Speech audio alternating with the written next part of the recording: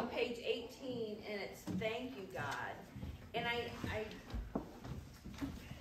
don't know why, but seriously, that's the song. It's constantly running through my mind, and I just sing it. So I would just like to sing this song, if you'll stand with me, and we'll just sing it through 3 times, and just think, you know, the words are, thank you, Lord, for saving my soul. Thank you, Lord, for making me whole.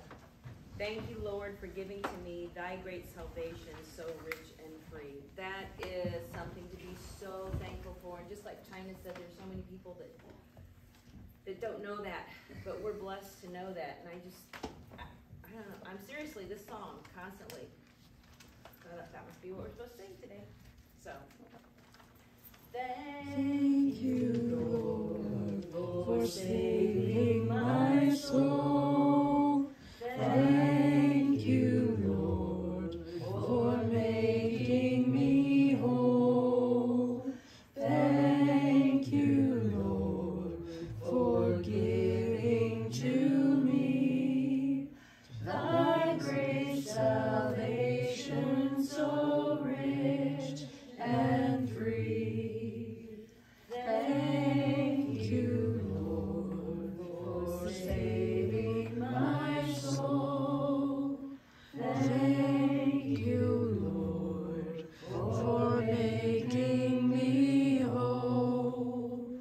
Thank you, Lord, for giving to me thy great salvation, so rich and free. One more time. Thank you, Lord, for saving my soul. Thank you, Lord, for making me whole.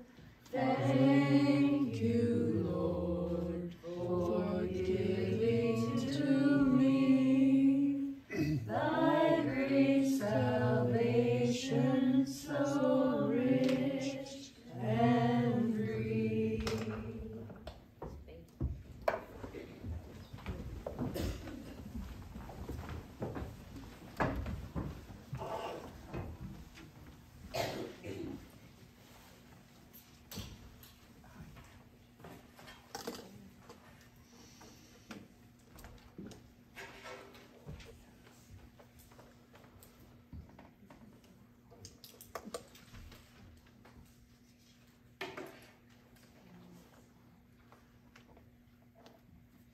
A priest was approached one night by Satan himself.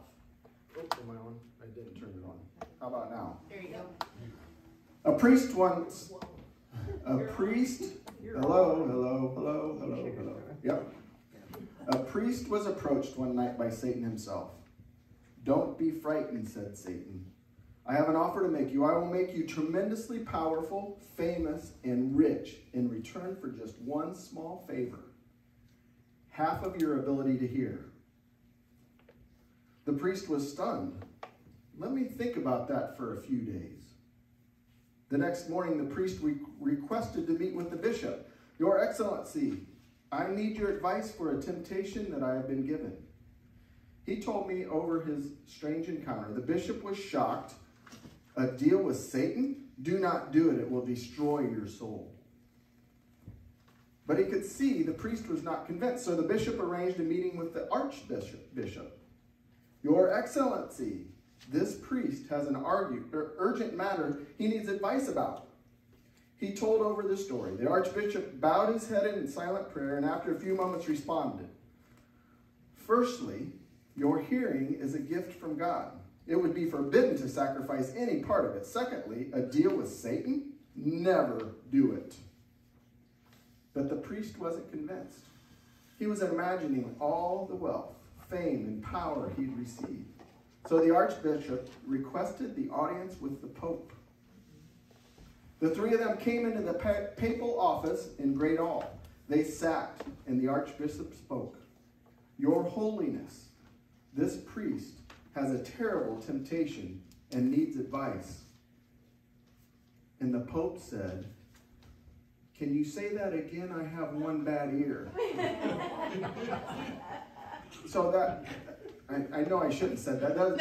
There's a point. There is a point to all of this.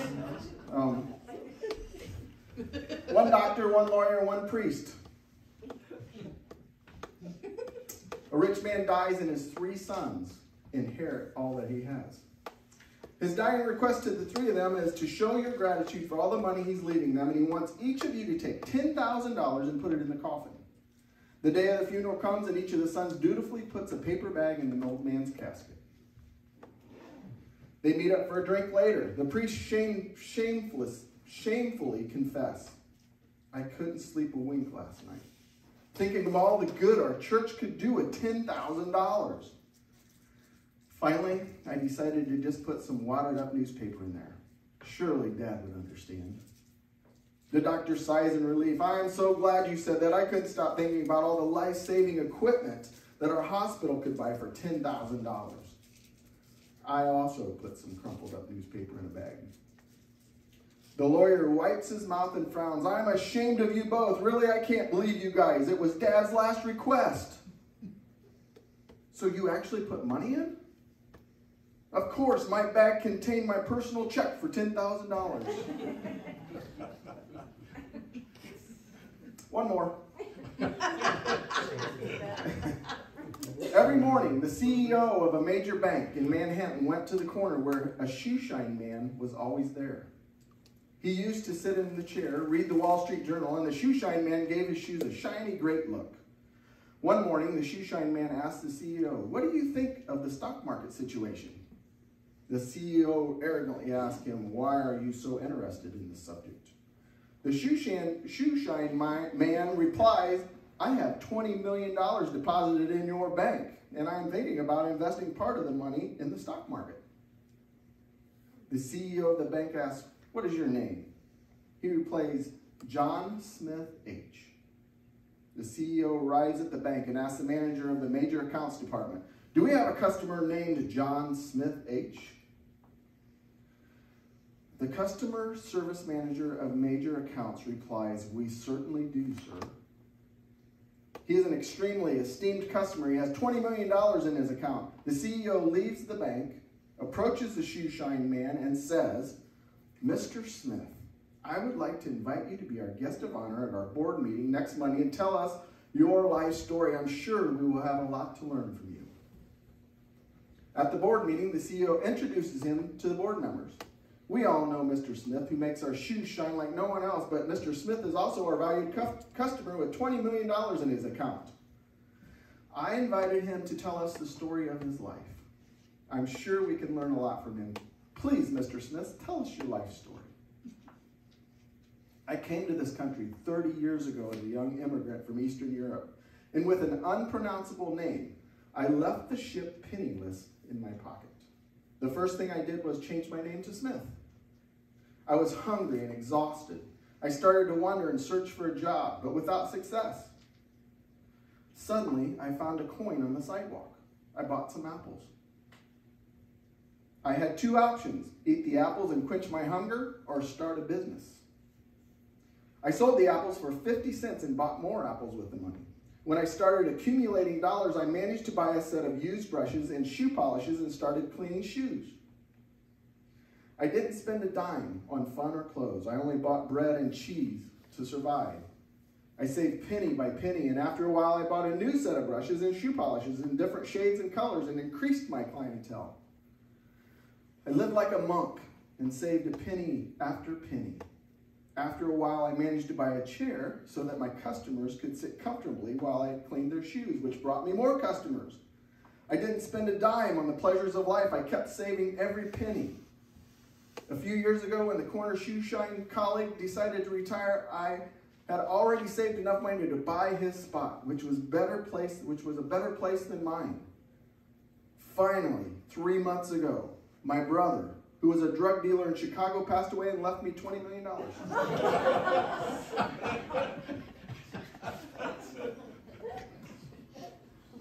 So we're going to continue in the book of James talking about money today.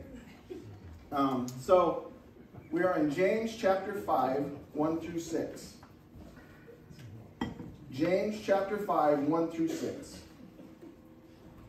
Now listen, you rich people, weep and wail because of the misery that is coming upon you. Your wealth is rotted. And when he says weep and wail, it means in the utmost way. It's like horrible weeping and wailing. It's like you've lost everything and that you're in the worst agonizing pain. That's what he's saying here when he says weep and wail. Weep and wail because of the misery that is coming upon you. Your wealth has rotted. The moth has eaten your clothes. Your gold and silver are corroded. Their corrosion will testify against you and eat your flesh like fire. You have hoarded wealth in the last days. Look, the wages you failed to pay the workmen who mowed your fields are crying out against you. The cries of the harvesters have reached the ears of the Lord Almighty. You have lived on earth in luxury and self-indulgence. You have fattened yourselves in the day of slaughter. You have condemned and murdered innocent men who are not opposing you. So James is not talking lightly about wealth. And I want to go back, like I said last week, I said wealth, riches, money is not a sin to have. It is not. But James is saying, when you turn it into, it's because of you that you have your wealth. It's because of you and how you treat people. You have your wealth and you are getting richer and richer on behalf of other people and treating other people horribly. Then it turns into something bad. So this is scripture that I read last week as well. Isaiah 14, 12 through 15.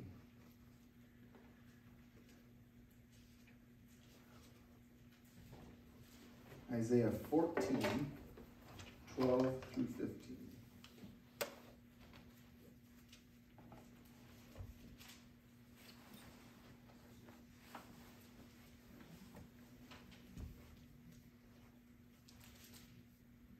Oops. 14, 12, not 12. 14, 12 through 15.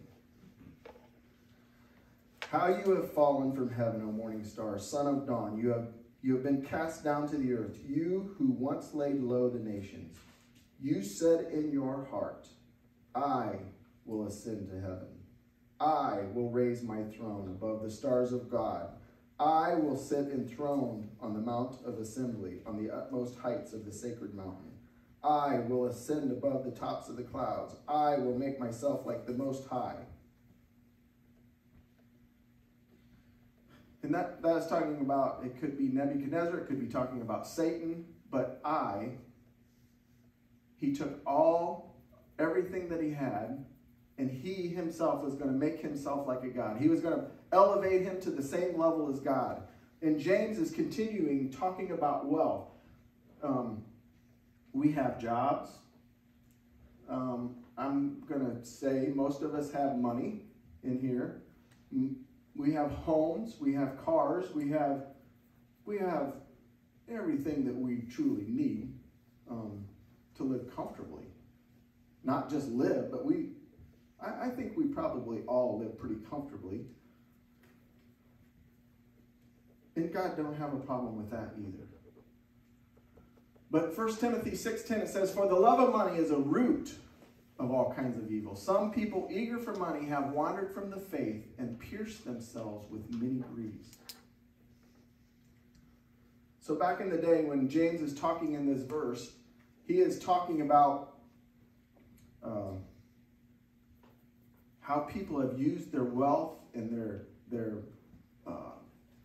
position in life to continue to gain more wealth and to elevate them to a spot that is even with God, that they don't need a God because they have everything in control. I'm going to read a few stories about some wealthy people and their thought process. It's just a few short stories. We're even doing good on time. Huh? So this is an investment banker. I worry about my daughters and their future. I don't spend that much time with them or my wife because I'm working and I love my job and obviously having money. I worry about them resenting me and I worry about my wife having an affair. despite the money and the comforts that we're able to have as a family because of my salary. He worries about that. He worries about his children resenting him. He worries about his wife cheating on him. Yet, he continues to work to have the salary, to have the money, to provide everything that he thinks is successful. I'm not going to lie. I have some of that in me as well. I work hard because I want some things that we don't need. And sometimes I used to do it all the time. I used to put my work and everything before my family. I worked out of town, didn't think nothing about it because I was getting paid good money. I worked lots of hours and I worked hard and I was getting paid lots of money. And I was like a visiting uncle to my family. I missed out a lot on my kids to have that money. And now I look back, how pointless. That money did nothing. The time that I could have spent with the son that died in 99. The time that I could have spent with Katie and Megan growing up and making memories, I was working out of town. Because I thought success and taking care of my family meant providing them with lots of money and lots of things. That's what wealth does to you. I was choosing money over my family. And not only was I choosing it over my family, I quit going to church. God wasn't even a part of my life because I was so much pursuing money and wealth and security. I was putting all of my hope in my own ability. I was putting myself in a position where I didn't need a God. Retired investment banker. I finished working, I've retired, I'm free, and essentially have unlimited funds. So why aren't I happy yet? What do you focus on when you have fixed nearly all of your main needs? People go back to work all the time because they don't know what to do with themselves. Having the purpose a job gives you, getting up in the morning, completing a set of lists and tasks, going home to do it all over again the next day, does something to you. It does something to you. Without purpose, there is no drive, and you end up floating lost. You actually have to concentrate. You actually have to concentrate on your own happiness. In the absence of work, you have to fill that void yourself. I also worry about becoming unrelatable to friends and other new people. The problems you face when you fix money are so different than when you become unrelatable to the average person. That's what money does to some people. It puts them on a different plateau, and he has to invest. He has to really work hard to make himself feel happy while he is concerned about how people think of him, what they think of him. That's what money does to you. It puts you at a sense of unrest. It can put you at a sense of unrest. This guy, he was okay with being wealthy, and he was okay being on a different plateau. He just had to figure out how to handle it to make himself feel happy about all of it. At age 72, he was a multimillionaire. Even so, I still feel some extent that I don't have enough money, he said. Emotionally, I don't come from money. I got very lucky on Wall Street. I've been dealing with a myriad of psychological issues since I retired. I have more money than I ever imagined, but I still worry. Do I have enough? Or if I live longer than I thought? The psychology of wealth is naughty. On the surface, being wealthy can make people believe they have more control over their lives, but it can also control them emotionally.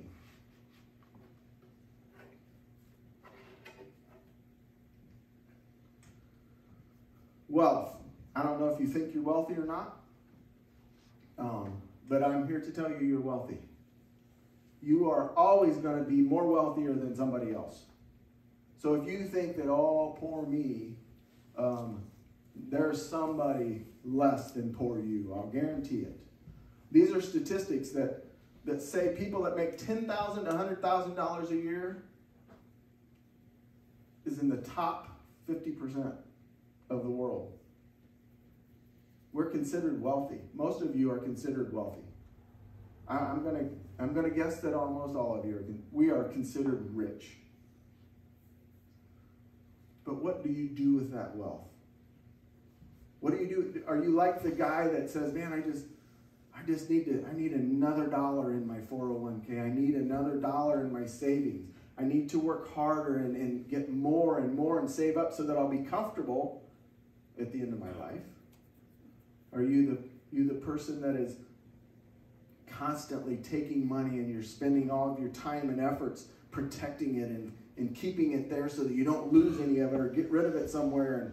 And are you the type of person that all you think about is making that next dollar?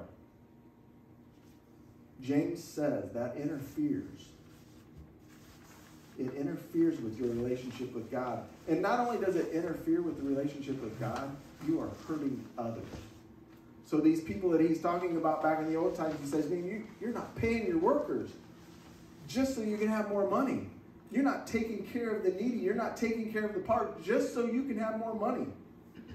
So it's not about your arrogance, but you are not doing, remember we talked about sins of omission? It's things that God is asking you to do that you're not doing, is just as big a sin as doing something that God said you shouldn't do. So James is saying money is getting in the way. It can get in the way. It doesn't have to get in the way, but it is the root of all the evil that is about. So when they're talking in this scripture and he's talking about rotting and getting moldy, and back in those days they traded grain. That was their payment. I mean, they could pay for things with grain. They could trade things for grain. And so James says, that's all good, but it's gonna get rotten. And the clothing they wear, they also used it for trade. So this was money this is how they traded for goods and services. They would use clothing. And James says it's gonna be all moth rot, and all moth eaten. Last but not least, gold, silver.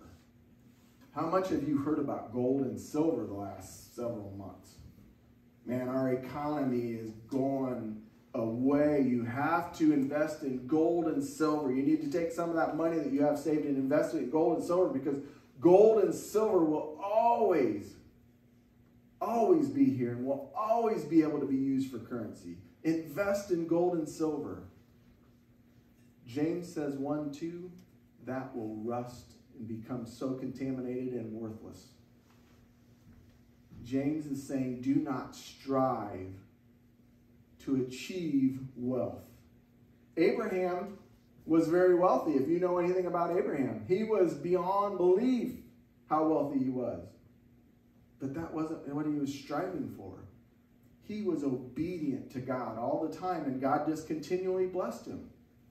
It had nothing to do about, I'm going to go here and there and make more and more money, and I'm going to increase my herds, and I'm going to increase my slaves, and I'm going to increase my family. He was obedient to God, and God blessed him in ways that most of us may never be blessed.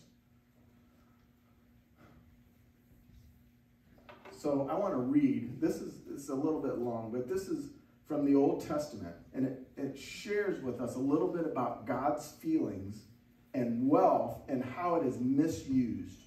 And this is about a small territory of Tyre. And this country had a town on shore, and it had a town out on an island. And they had places for boats to dock, and it was just an amazing place to always get in and out and to trade. And Tyre was very wealthy. They had a dye. It was a purple dye that everybody wanted. And if you had something that was dyed purple, it meant you were wealthy. It meant you were really somebody. In Tyre, one of the things they produced was purple dye. They said it took 12,000 crayfish of some kind to produce one little drop of this purple dye. And so it is unbelievably expensive. And if you had purple, something dyed, you were really something. And so people were constantly trading with Tyre, and then they were coming to Tyre and getting their goods, and Tyre was just getting more and more wealthy. And they became so wealthy, and they built up this fortified city out on the island, and oh man, they were unbelievably wealthy. And so I want to go to Ezekiel.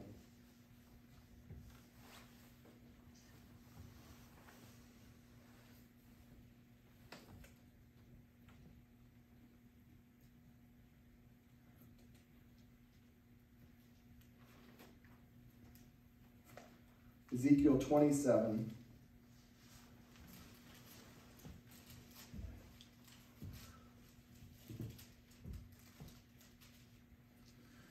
(1 through 28:5). And so, as I read this, just think about this city and how they thought they were really something, and then how they continued to work to be really something. So, the word of the Lord came to me, Son of man, take up a lament concerning Tyre. Say to Tyre, situated on the gateway to the sea, merchants of peoples on many coasts. This is what the sovereign Lord says. You say, O Tyre, I am perfect in beauty. Your domain was on the high seas. Your builders brought your beauty to perfection. They made all your timbers of pine trees from Senir. They took a cedar from Lebanon to make the mast for you. Of oaks from Bashan they made your oars. Of cypress wood from the coasts of the Cyprus they made your deck inlaid with ivory.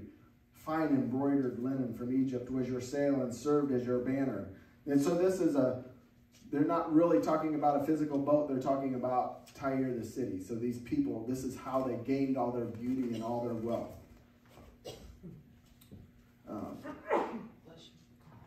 Fine embroidered linen from Egypt was your sail and served as your banner. Your awnings were of blue and purple from the coasts of Elisha. Men of Sidon and Arvad were your oarsmen. Your skilled men of Tyre, which is Old Tyre, were aboard as your seamen. Veteran craftsmen of Gebal were on board as shipwrights to caulk your seams. All the ships of the sea and their sailors came along to trade to your wares. Men of Persia, Lydia, and Put served as soldiers in your army. They hung their shields and helmets on your walls, bringing you splendor.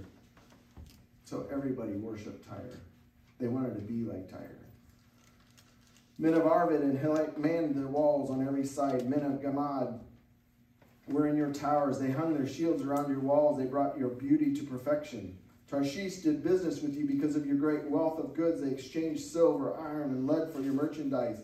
Greece, Tabor, and Meshech traded with you. They exchanged slaves and articles of bronze for your wares. Men of Beth Togarmah exchanged workhorses, war horses, and mules for your merchandise. The men of Rhodes traded with you, and many coastlands were your customers. They paid you with ivory tusk and ebony. Aram did business with you because of your many products. They exchanged turquoise, purple fabric, embroidered work, fine linen, coral, and rubies for your merchandise. Judah and Israel traded with you. They exchanged wheat from Mineth and confections, honey, oil, and balm for your wares. Damascus, because of your many products and great wealth of goods, did business with you. And wine from Helbon and wool from Zahar. Danites, the Greeks from Uzal, bought your merchandise. They exchanged wrought iron, cassia, and calamus for your wares. Dedan traded in saddle blankets with you. Arabah and all the princes of Kedar were your customers. They did business with you in lambs, rams, and goats. The merchants of Sheba and Ramah traded with you for your merchandise. They exchanged the finest of all kinds of spices and precious stones and gold. Haran, Cana, and Eden, the merchants of Sheba, Ashur, and Kilmad traded with you in your marketplace. They traded with your beautiful garments, blue fabric, embroidered work, and multicolored rugs and cords twisted and tightly knotted. The ships of Tarshish served as carriers for your wares. You are filled with heavy cargo in the heart of the sea. Your oarsmen take you out to the high seas, but the east winds will break you to pieces in the heart of the sea. Your wealth, your merchandise and wares, your mariners, seamen, and shipwrights, your merchants, and all your soldiers and everyone else on board will sink into the heart of the sea on the day of your shipwreck. The shorelands will quake when your seamen cry out. All who handle the oars will abandon their ships. The mariners and all the seamen will stand on the shore. They will raise their voice and cry bitterly over you. They will sprinkle dust on their heads and roll in ashes. They will shave their heads because of you and put on sackcloth. They will weep over you in anguish of soul and with bitter mourning. As they wail and mourn over you, they will take up a lament concerning you. Who was ever silenced like Tyre, surrounded by the sea? When your merchants went out to the seas, you satisfied many nations. With your great wealth and your wares, you enriched the kings of the earth. Now you are shattered by the sea in the depths of the waters. Your wares and all your company have gone down with you. All who live in the coastlands are appalled at you. Their kings shudder with horror, and their faces are distorted with fear. The merchants among the nations hiss at you. You have come to a horrible end and will be no more. The word of the Lord came to me. Son of man, say to the ruler of Tyre, this is what the sovereign Lord says. In the pride of your heart, you say, I am a god. I sit on the throne of a god in the heart of the seas. But you are a man and not a god, though you think you are as wise as a god. Are you wiser than Daniel? And is no secret hidden from you? By your wisdom and understanding, have you gained wealth for yourself and amassed gold and silver in your treasuries? By your great skill in trading, you have increased your wealth, and because of your wealth, your heart has grown proud. And so it goes on to talk about what is in the future for Tyre and its destruction, because Tyre was all about themselves. Later on, Nebuchadnezzar came, took over the city, destroyed the city on the shoreline, on the shore, tried to destroy the island, but couldn't overcome it because he didn't have any ships to get out to it. Later on, Alexander the Great came. He was going to take over all of the places, and so he thought he was going to overtake the island. He couldn't get out to it. And so what he did was he took thousands and thousands of people, buckets of stones and sand at a time, and built a road out to overtake it. Eventually that didn't work either. There was lots of things, but eventually this place was destroyed. And all of its great wealth and all of its beauty and all of its business workings and how great it became turned out to be nothing. It turned into nothing. And we heard earlier in James, it says, you're building barns and you're saving money and you're putting back. You fool. You have no idea what will be asked of you tonight. And James is warning us. Allow God to be a part of your wealth. Allow God to be a part of it. And allow God to use your wealth for others. Matthew 6:19-21 says, do not store up for yourselves treasures on earth where moths and vermin destroy and where thieves break in and steal. But store up for yourselves treasures in heaven where moths and vermin do not destroy and where thieves do not break in and steal. For where your treasure is, there your heart will be also. So I'm going to end on a story that happened to me this week. That it's because of the book of James, I'm sure of it, had an effect on me. Me and Linda was going someplace and we was going to donate some money. So we discussed what we wanted to donate. And sure enough, we actually both had the same amount. That's a Holy Spirit thing. Huh? And so, yeah, we did that. And so I went to the shower to get a shower, get cleaned up, and to go to this. And as I'm taking a shower, and this little voice in my head said, man, Scott, you're pathetic. A what? It wasn't an audible voice.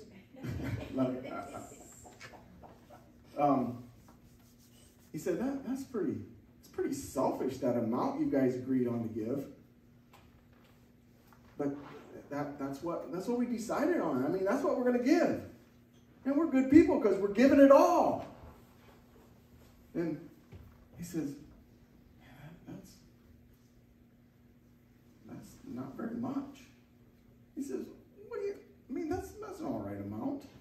What are you thinking? What are you thinking? What do you think would be a good amount? And it was 5 times that amount. I thought, you're crazy. You know how hard I worked for that money? You know I'm saving that money. I have plans for that money. Yeah, that's crazy. This is what we can afford. This is a good amount, and it's going to help people. And the last thing that little voice said to me was, are you ever going to fully trust me? I just lowered my head. And I continue. At that moment, I knew what I had to do. So I went out and talked to my wife. He said, and this is kind of ad-lib because I don't remember the conversation, but he said, Linda, I think the Holy Spirit was talking to me about the money we're going to give. And she says, oh, yeah. I said, yeah. Holy Spirit wants us to give 5 times that amount. She goes, can we afford that? And you know why she said, can we afford that?